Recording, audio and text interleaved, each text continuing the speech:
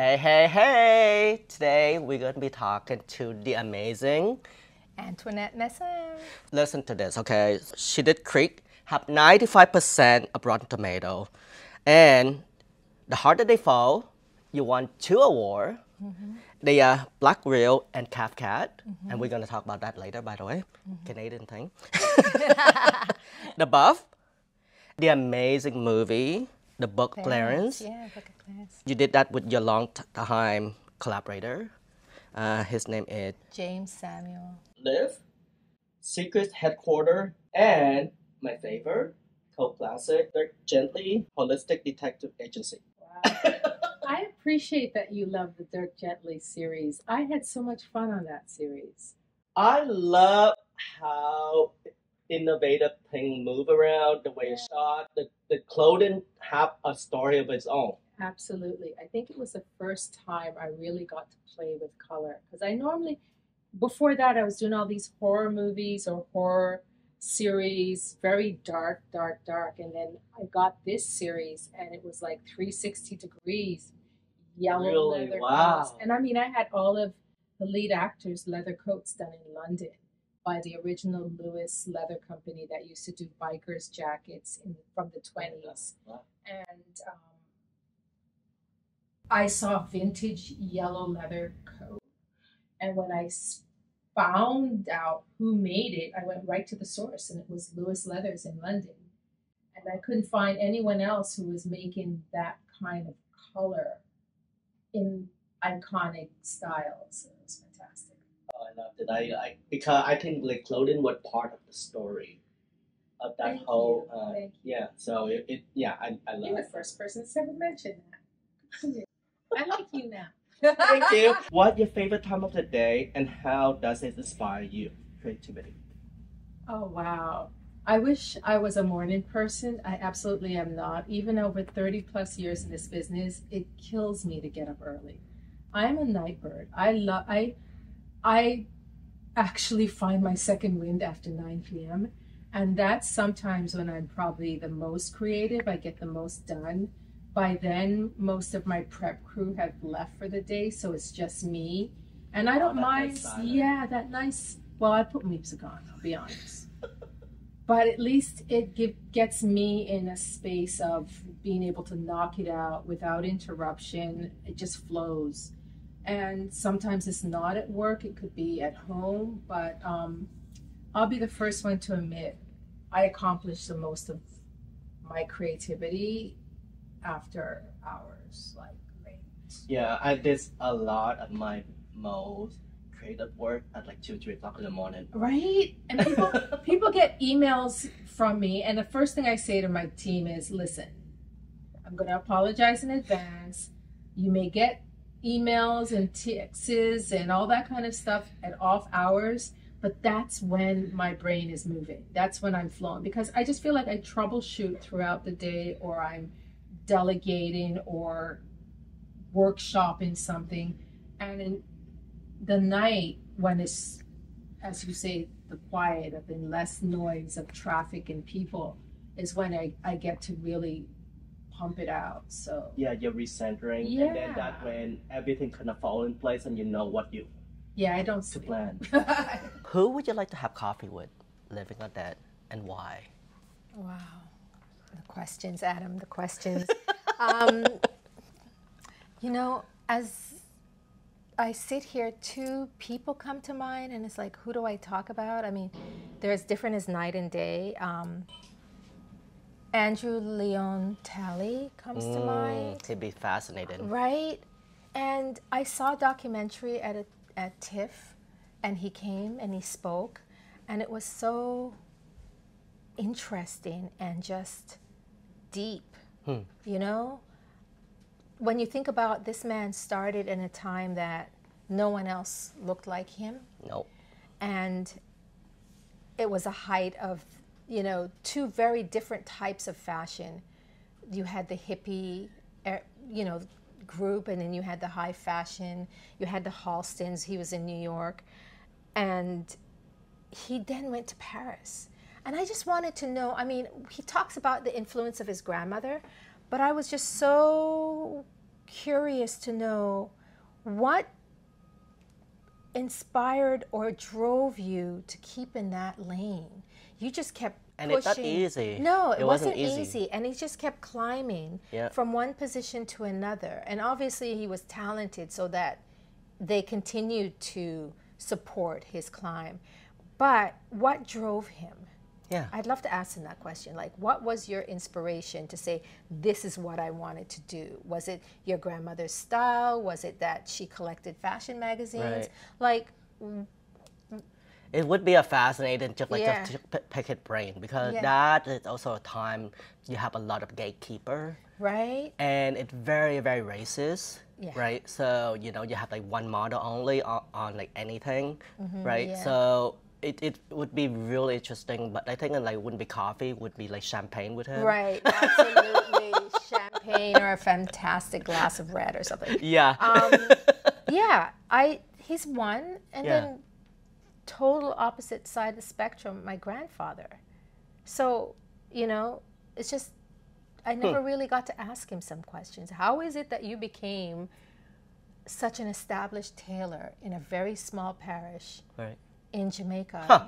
that I end up going to New Orleans and finding a restaurant owned by a Jamaican who you made his suits to Oh my go God, to the US. wow. Exactly. So as I'm older and things like that happen where my path crosses with someone that my grandfather Like full touched. circle moment kind of thing. And I'm like, oh my God, how is it that you did that? You Wow. know, where they came from was very poor, very humble beginnings. And I'm like, how is it that you were one of the tailors that people came from across the island to have make their suits? And where did he learn his Especially- craft? Exactly. Wow. Exactly. I think he went to England. I have aunts and uncles who went to England to Yeah. learn a trade, but that was before my mother, and he taught my mother what she knows. Oh wow. And then they tried to teach me, and it didn't work. Sorry. What happened? I just didn't want to be behind a sewing machine in Jamaica. I'm in Jamaica. I wanted to be outside. I wanted to run up and down. I was a tomboy as a kid. I wanted to climb trees. I wanted to, you know, chase the goats around the property, you know, climb and get mangoes. I wasn't interested in sitting behind this. And as a little kid, this machine was huge. Were you like on that spinning with my the hand? whole, Oh my God, the you're old so. black singer.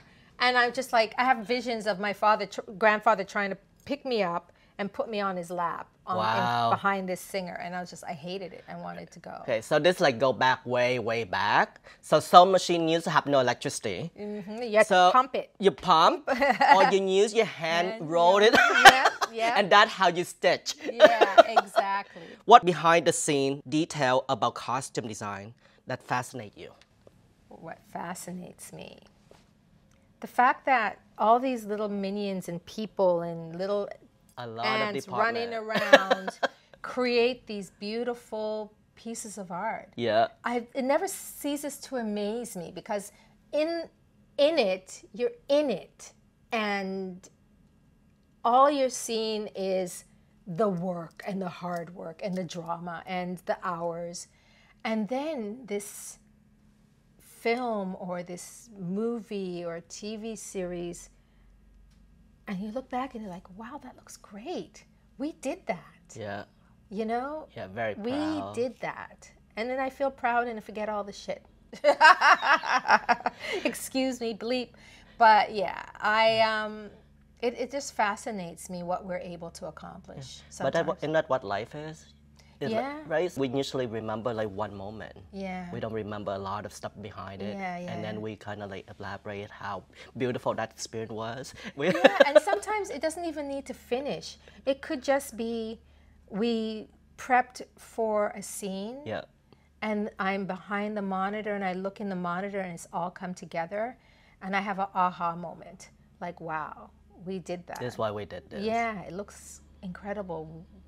And then I turn around and I'm Good job, customer. not only just costume, But the whole crew, the whole everybody. crew, Yeah. Everything the comes set together. decoration, the props, the lighting, like the frame, the entire everything that's in that frame It should all be just there, came yeah. together and made this beautiful image. Wow. You know. you're a child of Jamaica, and you grew up in Toronto, and your family are in the cloth business. Your grandpa is a tailor, and your mom is a fashion designer. How is this influence you in when you do costume? You know, in the beginning, it didn't influence me because I rebelled against it like nobody's business. They'd say, come in the shop, and I'd run the other way. But now that I'm older and I've done a little bit of everything, it feels like, within this business, I really see that that was the base. That was instilled in me from a very early age. And my grandfather, even though I hated being in the shop behind that big singer, I regret not learning from him. So how has it inspired me and influenced me? I think it's made me who I am. You know? How did your experience as a model influence your skill as a costume designer? People would be surprised how much influence being a model has with what I do. One of the things that I now realize, just even thinking back and doing research for a few things, being a model helped me to be organized. You had to be really on your game with timing, being on time. You couldn't be late. And sometimes you're running from one job to the next with very little time in between. So my bag, which I thought about it this morning, is packing my bag for several Everything ready. things. Yeah, had to be ready from one thing to the next, you know? So organization, I think, was key. And I learned that at a very early age as a model. And people skills. Got a lot of work because you have to deal with so many different departments. So many different people, whether it was the creative, you know, the client, the model, you know, it could even be something as simple as on location doing a commercial and dealing with real people who are there, or ADs. And it just, I think we learned to be quiet when needed and to speak up when needed, and just having strength within yourself to, how should I put it? I learned to believe in me and my voice at a very early age, and I contribute that to modeling. Right. I really do. So speaking up, I think one of the most important things as a costume designer, because you're in a meeting, they have a certain way of doing things. It does. It teaches you confidence. Yeah. I never really thought about that before. But I remember starting out in the business as a costume designer, and I'd have producers say, you're arrogant. And I was shocked. It's like, I'm not doing anything different. Because you're a woman? That's a whole other conversation. Whole other conversation. Yes. But I didn't think I was any different than how I was when I was 16 or 18 or 25 and saying, hey, I'm really cold, or this is not working, can we try something? Like speaking up for myself. And in meetings in costume design, sometimes you have to go out on a limb and speak up to be heard, because they don't think costumes has anything to do with anything. And then when you start asking the questions or bringing up points, well, this is great for so-and-so, but it doesn't really work for costumes, and this is why. I didn't think anything was wrong. Or was wrong with doing that. But several times, especially in the early days, people would look at me, it's like, almost like you should wait till you're asked to speak. And I'm like, yeah, but we're talking about this right now. Yeah. So let's address it right now. So for somebody who are starting out, I think really we're going through a period right now, a lot of Gen Z coming up. So young women, how would they speak up? This generation, the Gen Zs, the millennials, they have a different voice than we did back in the day. Yes. They are much more forthcoming, much more proactive, much more aggressive in getting their points across. Yeah. I felt that, without aging myself, back in the late 80s and early 90s, you had to really watch your P's and Q's, and you didn't want to insult, or you had to be sensitive. The only advice... There are a lot of gatekeeper. Yeah, right? But if anything, what I would recommend this generation and these up-and-coming, artists do is read the room. That's where my back comes up and it's like, you're not reading the room. You're so quick to be heard, to be seen, to get your point across, that you're not assessing, is this the right time to jump on that. And I know some of that comes with experience, but like I said earlier, learning to be quiet and knowing when to be quiet and just listen. That's a skill. What your passion outside costume design and how do they influence your creative work? Wow, that's a hard one. I mean, anyone who knows me well knows I love music. I'm a foodie. I've always been a, you know, I'm pretty open. Does that make sense? It's like people say, what do you like? It's more about what I don't like. So what would kind of like a pick you up song that you would go to? Bob Marley. Without fault, there has never been a time that I haven't put reggae on, and the right kind of reggae. I'm kind of specific with my reggae for moods. I come from the lovers rock generation, which is Jimmy Cliff, Bob Marley, obviously, and I don't know that I can be in a funk and listen to reggae and not have it take me out of that funk. I love it.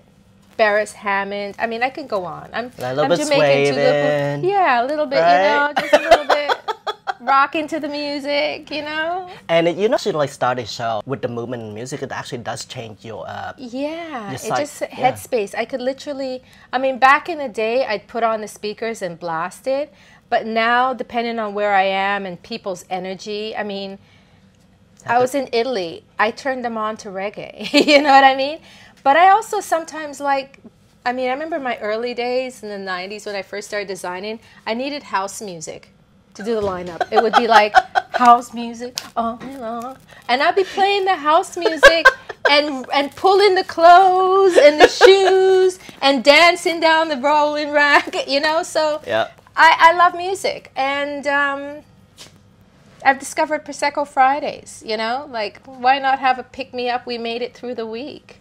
Celebrate the end of a hard week. What one significant challenge you have faced in your career? How did it shape your approach? I was accustomed working in Canada and being a minority, one being a woman, one being black, one being in an industry that costumes, even as important as we think it is, not everyone felt the same way.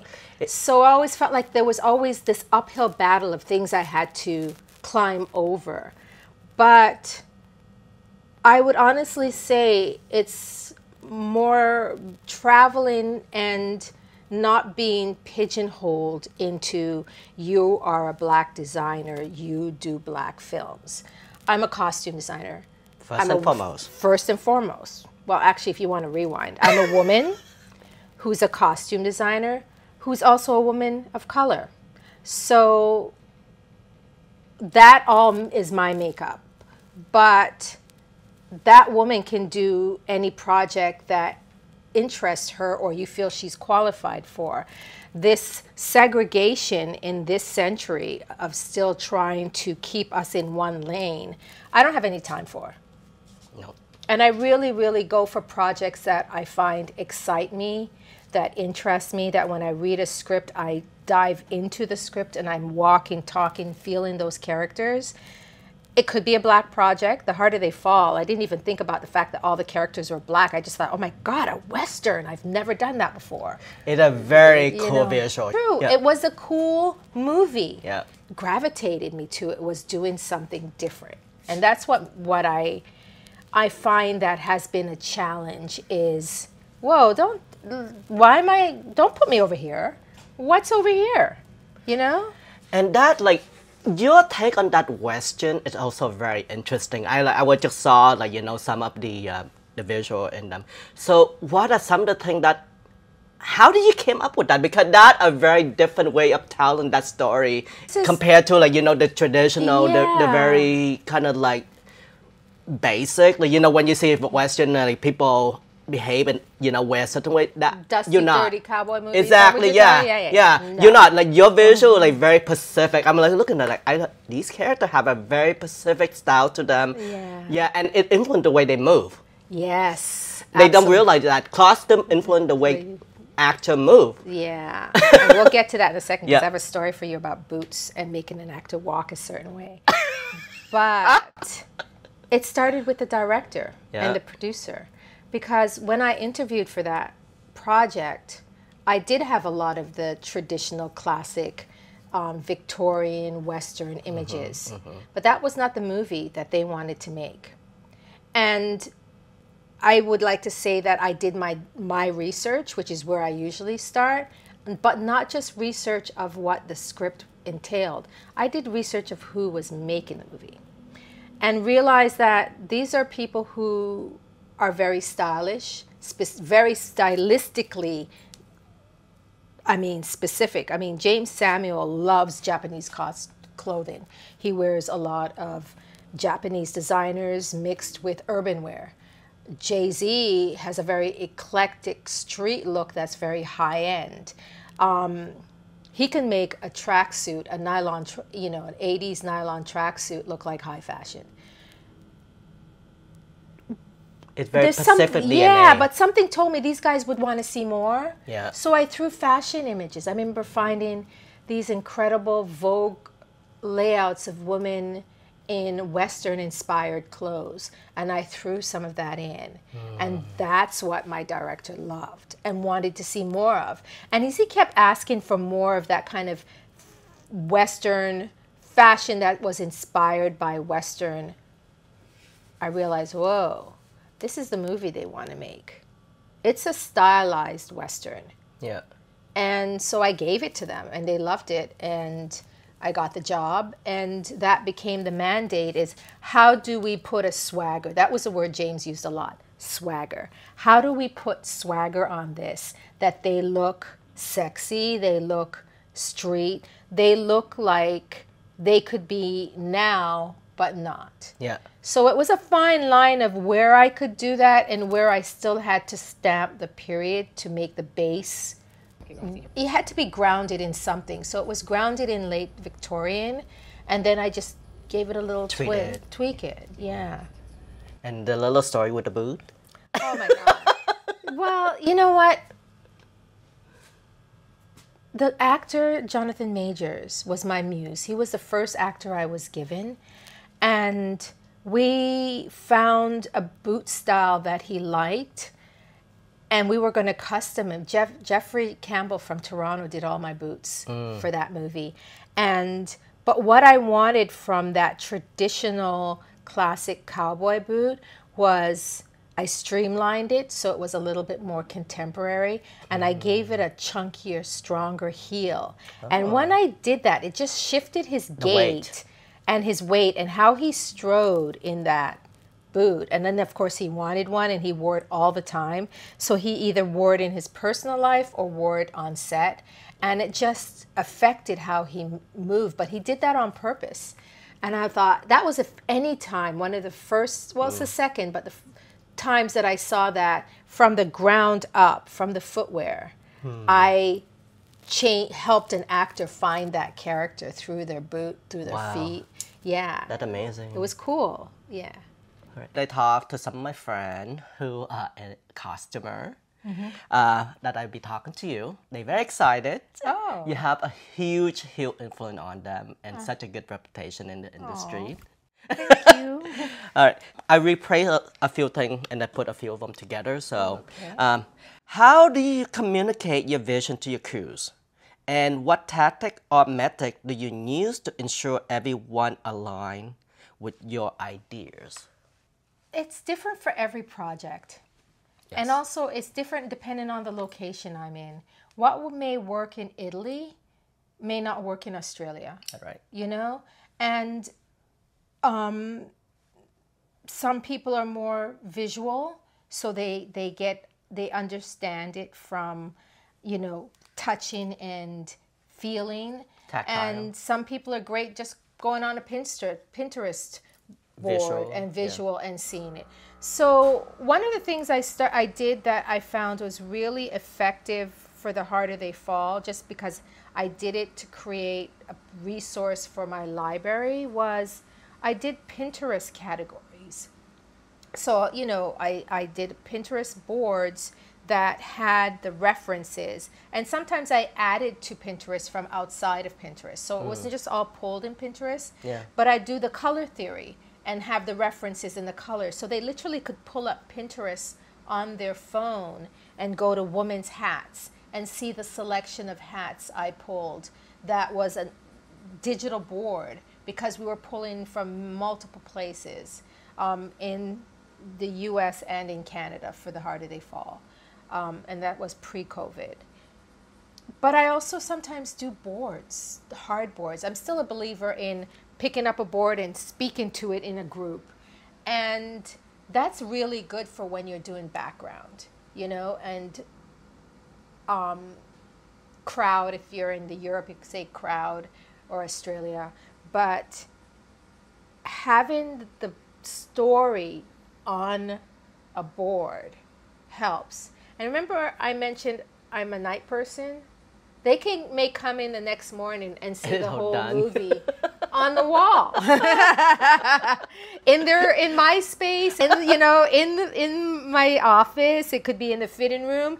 It could even be I'm speaking with the ager dyer or art finisher, depending on what they are, and we're putting things on the wall as we're talking, and then you turn around, and after a few minutes of speaking to what we're talking about, you've got the story behind us. So it all depends. I try to keep it fluid so that it's not, this is the way I work and this is how I show, because I've come to realize that different, I call them all artists, we're all artists, different artists receive differently. Yeah. You know? Yeah, because like I remember when I was teaching, you have to learn there a person who tactile, the person who feel, the person who do visual. So you have to communicate with that. That's how their language is. So So talking about reference, we're in a really iconic space. This is the CAFTCAD library. I'm a founding member of CAFTCAD, and when we started, thank you. When we started CAFTCAD, we lost someone very dear to us from our costume community, Vicky Grave. Yeah. And Vicky's entire library collection, all her books from her career, were donated to CAFTCAD. And that's when we realized this was an amazing opportunity to start a library, to create a library for our members. And we accepted donations and built, I mean, this is just a small part of the library. These Harper's Bazaars are from me. They're vintage Harper's Bazaars. But we donated, and it could just be editing out our collection.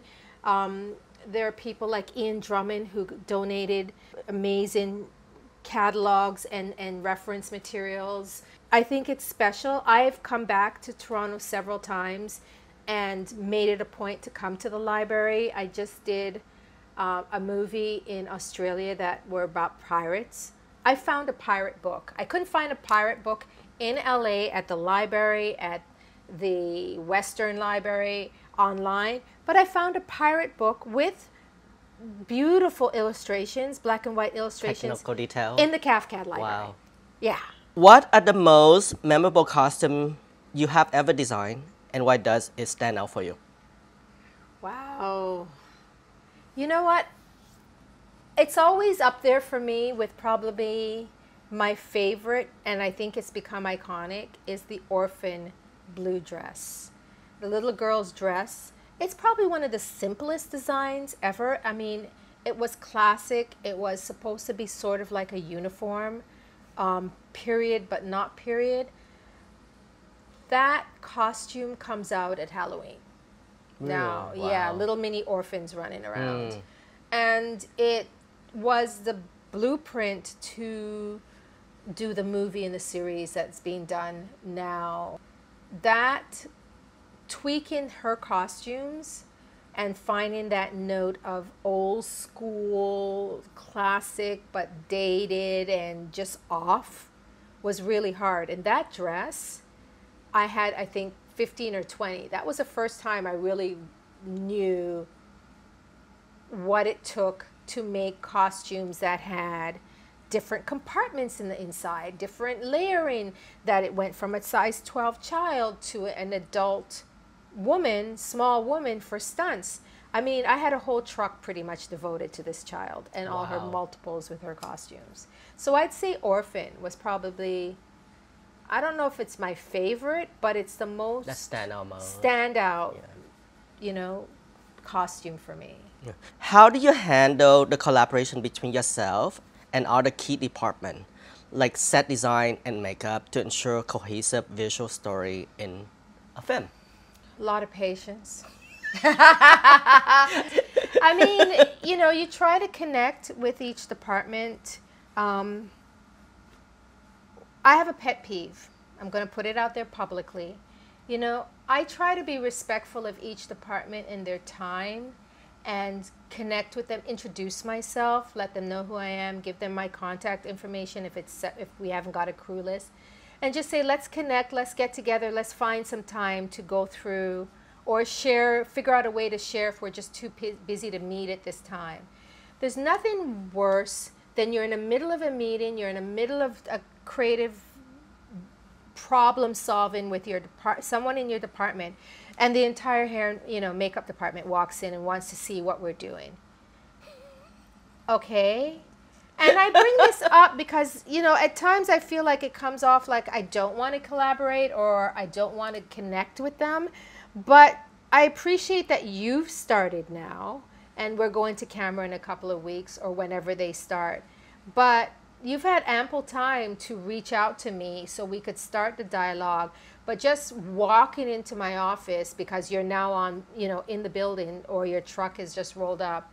And I'm sorry if this sounds really negative, but it's just, I try to show people courtesy, and I just find sometimes those lines are blurred in our business. Yes. So I try to be respectful of people's time and even that they may have just started and they may not have anything to share. Let's just even connect to say hi and introduce ourselves and circle back when we have information that we can give each other. What is the best piece of advice you ever received? How has it shaped your career? That's a stumper. I received very early in my career that I need to play the game. And you hear a term a lot, which I never understood in the beginning. It's like, I need to be able to break bread with you. And I'm like, why? Here's my portfolio. Here's my website. Here's my reel. Do I qualify? And what that person was saying to me at the time is, we're going to be spending a lot of time together, sometimes in remote areas where we are the only people and we are our dinner dates, our breakfast dates. I see you in the morning when I get up. I see you at the end of my day. We need to be able to coexist not only in work, at work, but off site or off hours.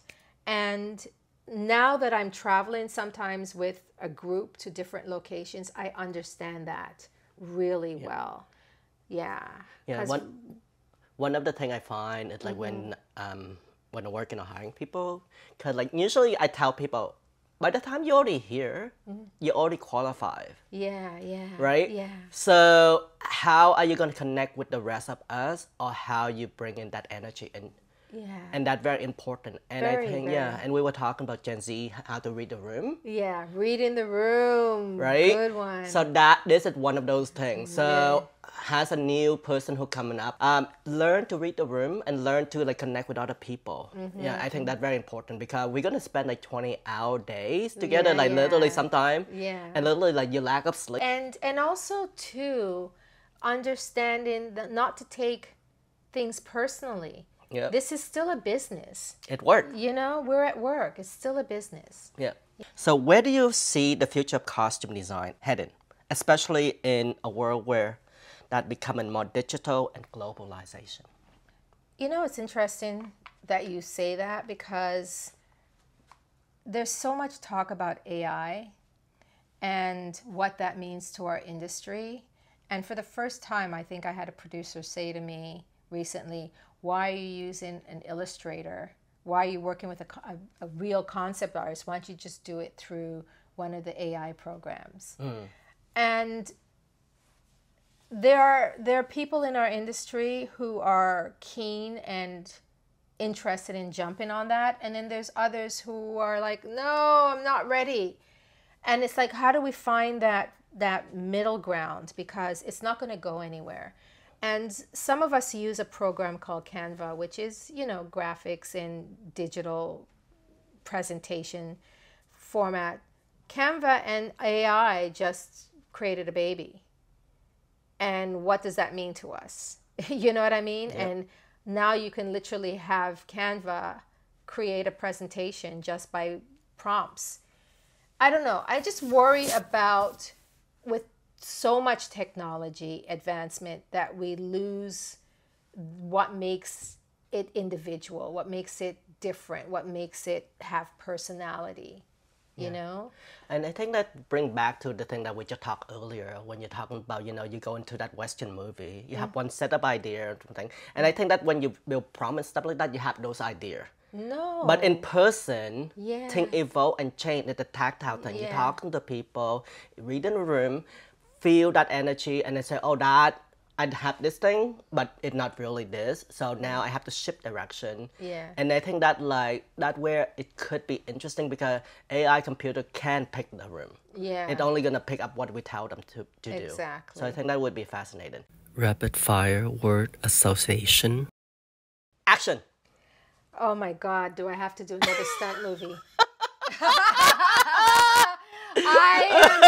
Action has become my behind my costume designer credit. Action movies.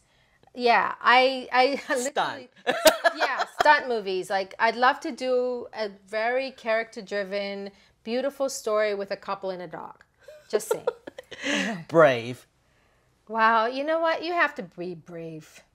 Really do, to be in this industry. It is incredibly soul. It takes everything you have. You have to run at 110 Yeah, all the time. you can't be a wimp in this business. No. You've got to be strong. You've got to be brave. You've got to put everything out there to keep moving forward. Yeah. Do not sleep on the opportunities.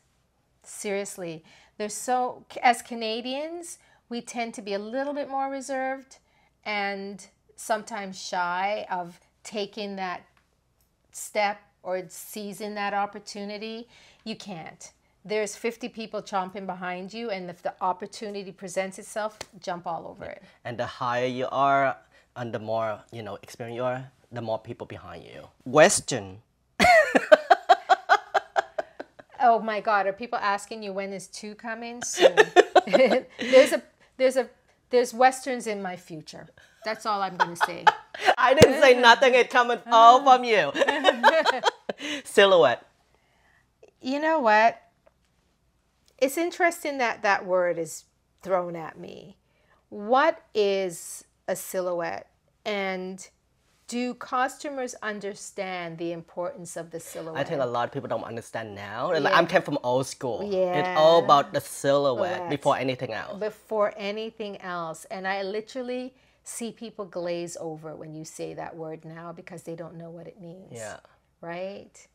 And I have to be careful how I use it, because I recognize that people don't know what I mean when I say, let's talk about the silhouette and what it means to this character. Yeah. So, yeah, good one. Thank you. Well, thank you for your time. Oh, it was a pleasure. Queen.